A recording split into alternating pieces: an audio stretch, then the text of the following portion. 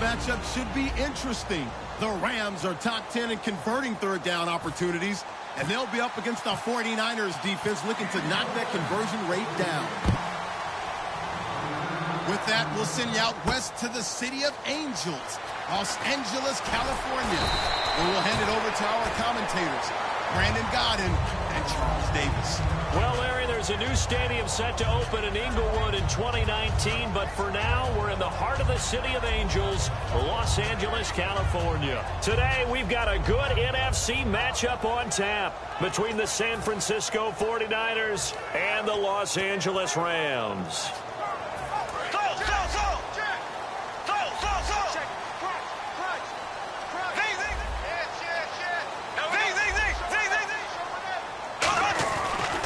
Here's the first carry now for Todd Gurley. Just a yard on the pickup there, and it'll bring up a 2nd and 9. The offense on your screen now, and Todd Gurley on your screen. That is the back of the present and the future. And what an amazing return for him from a knee injury his last year in college at the University of Georgia. Now it's like it never happened. There's nothing he can't do on the football field. And if you're a defense, that's a long day trying to prepare for Todd Gurley. Now Bortles throwing on 2nd down. Trying to get it to Harvin, and it's intercepted. A great read, and it's picked off. And his guys are going to take over at the 31-yard line. Now, they told us repeatedly earlier in the week in our meetings, we need some plays from our defense here on the road early. They got one. And don't think they were above all week long pointing out to their defense that the other defense is rated higher than them. You going to let that happen, guys? Is that how we're going to play? And they responded to the challenge. Now they'll run it on the toss. And this defense feeling the encouragement. They stop him at the line of scrimmage on the first play of the afternoon. And if this offense is going to flow today, certainly the running back will be a key piece. Without a doubt, because they asked their runner to not just do that, but to block, to catch, to help set a tone for their offense. 10 yards still left on 2nd down. On 2nd down, here's McCarron. And down he goes on the pressure from the Rams defense. Aaron Donald in there to get him, and that's sack number 8 for him on the year.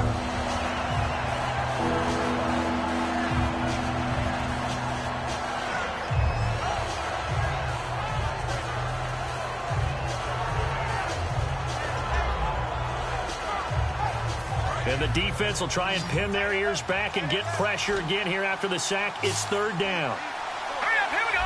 Green, 39. On 3rd and long, it's McCarron. And he's got his man in stride, complete. Needed 16, they got 17 on 3rd down. The goal of every offense is to move the chains, pick up first downs. A nice job finding an open receiver for a completion. So they're operating in the red zone. They run the counter now on 1st down. And he's going to take it in. Touchdown, San Francisco. A great play there. His 5th touchdown now on the year. And the Niners have taken the early lead. And he'll bang that one through. The 49ers ready to kick it away. And here we go.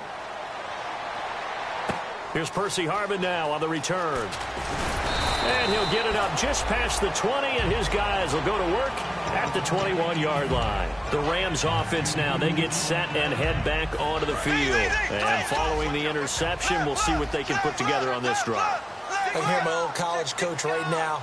They used to tell us before every game, the team making the fewest mistakes will win. What they're hoping is that that last mistake is their only one of the game. Coaches, that's all they talk about, turnovers, right? Minimizing those and maximizing opportunities.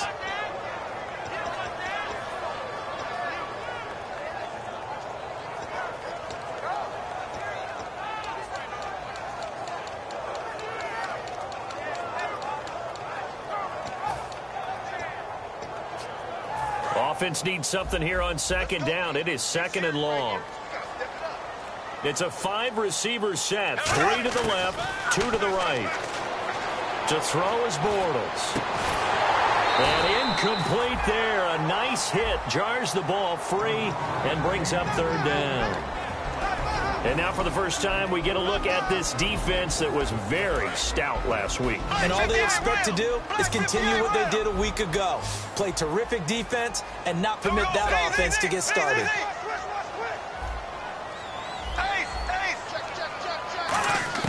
On third and long, it's Bortles. He's going to air this out deep for Harvin. And that one incomplete. Had some position but couldn't hold on, and it brings up fourth down. So on fourth down, here's Johnny Hekker to punt it away.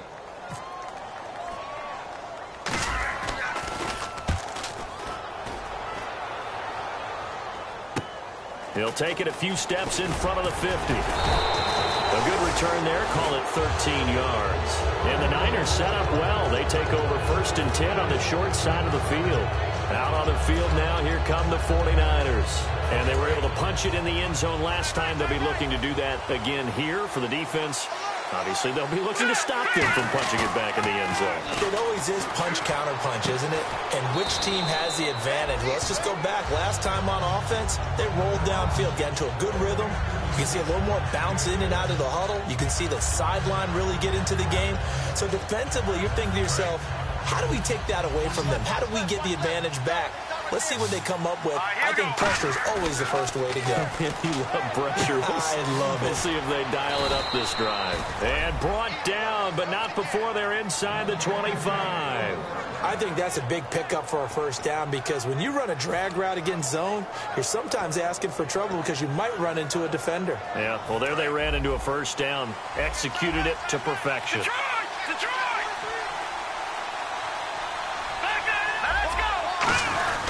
And they'll run it here. And he's got 4 down inside the 20 to the 18. Michael Brocker's in on the stop.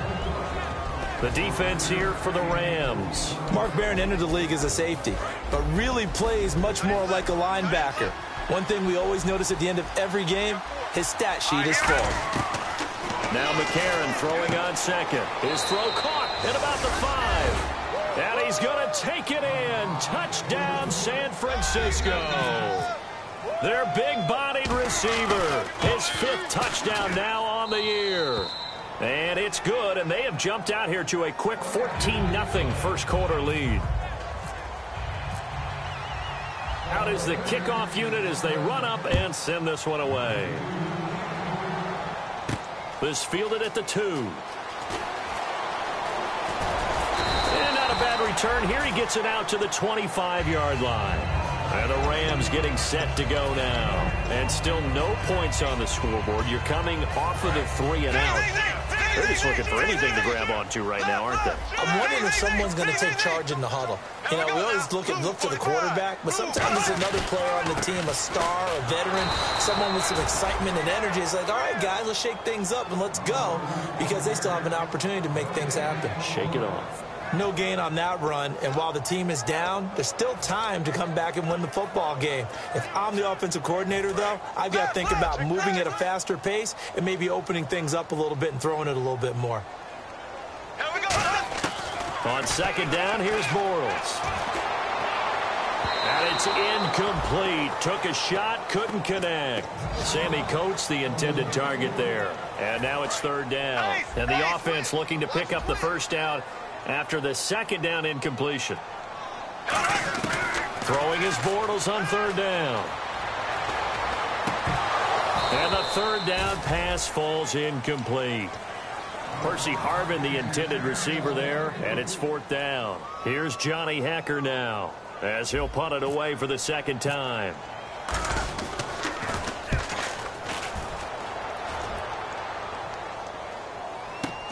Fielded at the 20.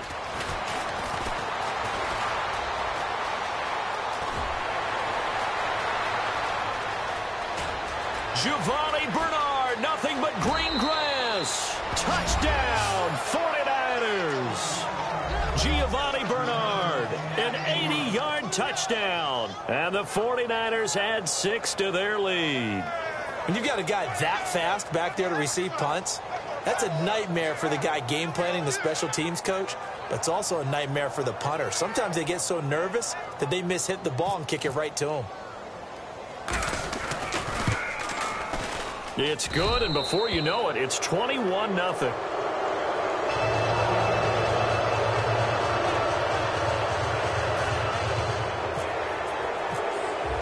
So after surrendering the punt return for a score, let's see what they can do in turn on this kickoff.